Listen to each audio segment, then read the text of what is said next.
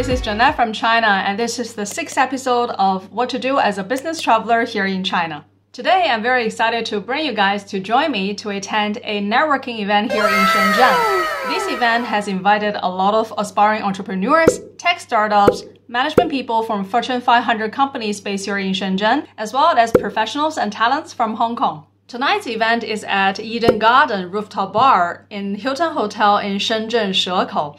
And since today is Saturday, I also booked myself a room to stay overnight. And the event will start at 7:30 and currently it is only 5 p.m. So let me show you guys around how this place looks like. Okay, let's go.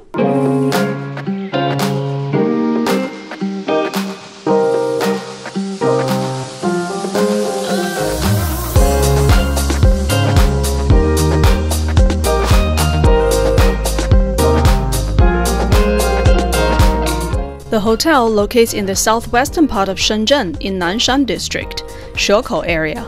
Facing Hong Kong across the Shenzhen Bay, the hotel comprises two parts: the high-rise main building, which opened in 2015 with 323 rooms, and the low-rise Nanhai wing with 218 rooms. Nanhai wing was reborn with the original structure of Nanhai Hotel, established in 1986 as one of China's pioneering deluxe hotels. Nanhai in Chinese means South Sea. I'm staying in the Nanhai wing, an oasis-like area surrounded by lush tropical landscaping. After checking in at the main building, the shuttle bus picked me up at the south gate and transferred me to the Nanhai wing. It seems that I'm the only passenger in this shuttle bus at this moment. I'm gonna check in. While the lobby of the main building is grandeur in style, Nanhai Wing welcomes you with soft yellow lighting, wooden decor, and comfortable furniture to make you feel right at home. Now, let's have a room tour. On the left side of the entrance, you will find the cozy coffee and tea area. This small suite includes a comfortable bedroom and a living area, with a desk for you to work and a meeting area with a comfortable sofa and traditional Chinese tea sets, making it the perfect choice for business travelers. Inside the bedroom is a king-size bed with a small sofa. I really like this foldable reading lamp. Thumbs up!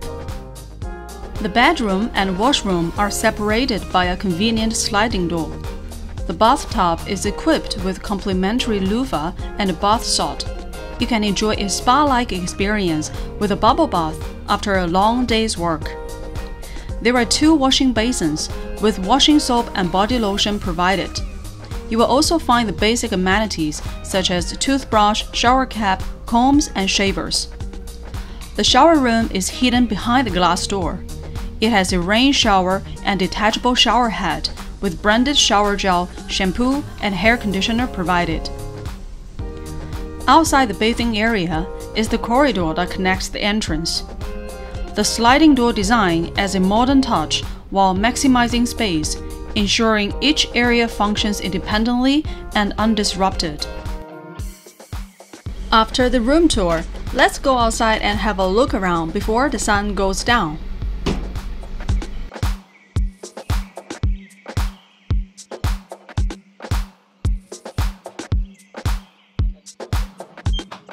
This hotel has two buildings. One is the main building, the other one is the Nanhai Wing building that we are staying in tonight. The main building is more for like business people, and the Nanhai Wing is more for like holiday mood. And currently I'm walking towards the main building because that's where the bar locates.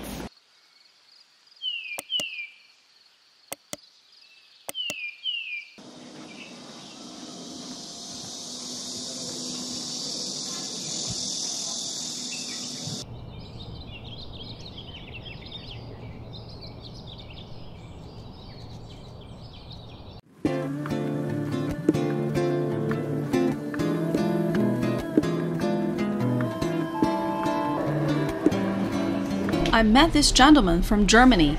He works in Shenzhen. He's waiting for his kid with his wife on the 16th floor, as today the kindergarten is organizing a picnic downstairs. How sweet!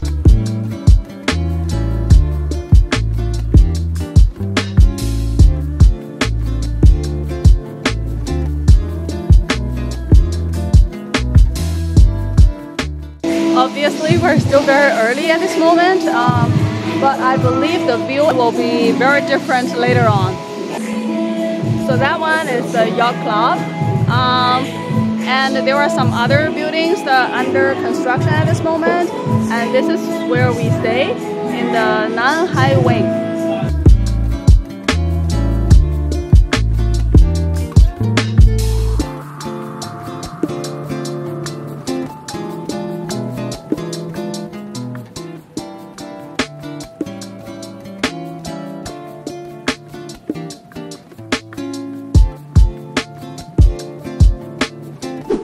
2 hours later. Just got changed, so it's more appropriate for a business meeting. Okay, let's go.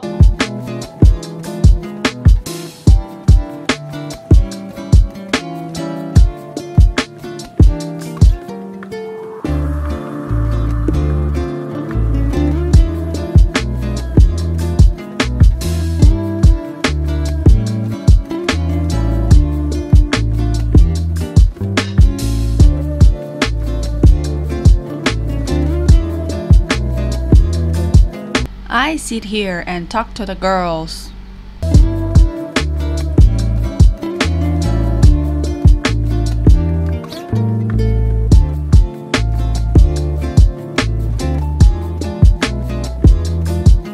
The party is very lively with interesting events and engaging conversations. After chatting with around 10 people, I step away from the crowd to savor the beauty of this dynamic city, illuminated by neon lights and refreshed by the sea breeze. Hey y'all, good morning. I really had a good and fruitful event last night. The event started at 7:30 and ends at 12 p.m. And there are around 200 people participating in the event. I left the party after 9:30 because, as you can hear, my voice has already gone. I've talked to around like 20 to 30 people, and after the event, we have a 200 people WeChat group, and people can still add you even if they have not talked to you after the event. I should say this is really an inspiring and fruitful event because people come from different industries, and you can really exchange ideas and learn new things. Sometimes when we focus too much on one area, it is very helpful for us to talk to people from a different industry to get new ideas, get some like inspiring thought. And I think that is the most important thing and most meaningful thing for us to participate in an event like this. And the other thing I want to say is the event here in Shenzhen are quite different from that in Hong Kong. Because in Hong Kong, you have a lot of industry-focused events, such as like a financial forum. While in Shenzhen, the event is more like dynamic. And what impressed me the most is the energy that you can feel while you're participating in the event. Because no matter those people are at their age of 20 plus, 30 plus, or 40 plus, they're all very energetic. Even till like 12 p.m. at night, they send you WeChat. They continue to want to talk to you. That's so different from what we do in Hong Kong. And usually people after 9 p.m. or even after the event, people like to communicate with each other through email or WhatsApp during working hours. But in Shenzhen, this is purely normal. If you're an e-commerce buyer and if you want to discuss some business with people living in Shenzhen, you will find that there's no problem if you want to have like a Zoom call with them after 8 p.m. after their normal working hour. So this is the culture. People are more business driven. They're more like business oriented.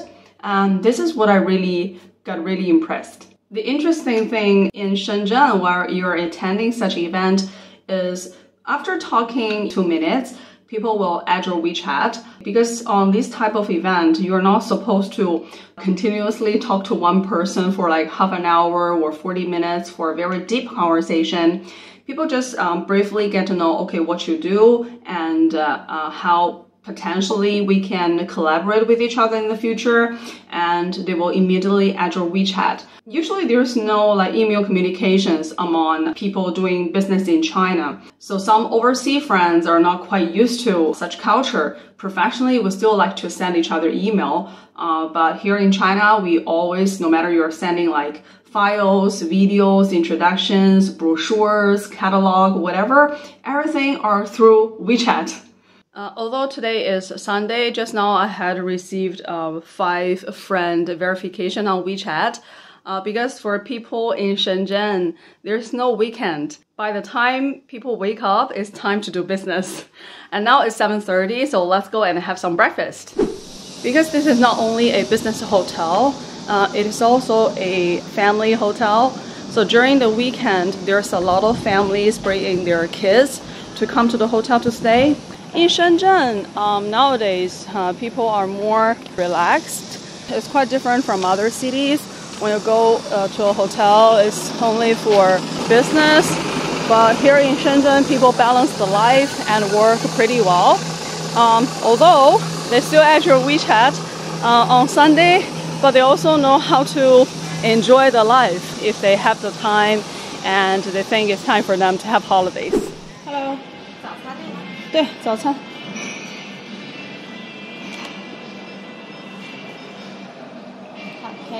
好，谢谢。The hotel offers both Western and Chinese style of breakfast. In the Western corner, it offers freshly baked bread, crisp salad, and hot dishes such as sizzling bacon, golden roasted potatoes, and tasty sausages. But since you're in China, be sure to indulge in the local cuisine to wake up your taste bud and treat your senses to an unforgettable experience.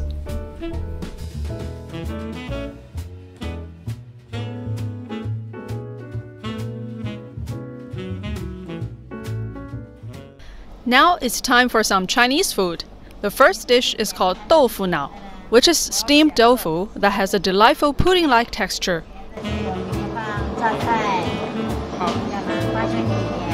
Okay. 那个虾米排在虾皮哈。对。这都要是吧？对。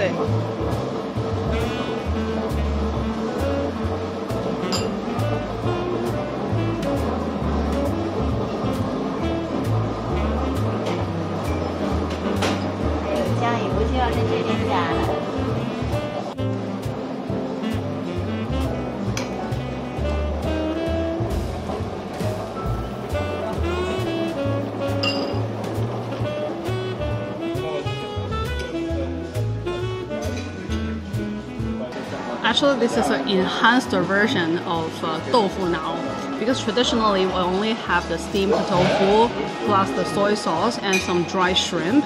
And in this one, they added like dry shrimp, chili sauce, and peanut. So this is a very enhanced version. Actually, in Hong Kong, you can also find a like sweet version of it, and people eat it as a kind of like dessert. But for northern people like me, when I grow up, this is the typical type of like breakfast that I ate. It can give you the protein, the sodium, different kind of like nutrients that you need. The other Chinese dish I had is called Changfen. It is made from a crystal rice flour batter, which is carefully scooped out with a large spoon and evenly spread onto a hot plate. Next, add a variety of tasty fillings like egg, beef, or pork, as well as other ingredients to suit your preference. Then, transfer it to a steamer and let it cook for 1 to 2 minutes.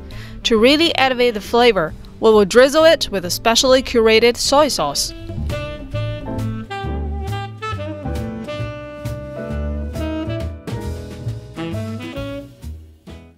Okay, after one round of walking and breakfast, I feel more energetic.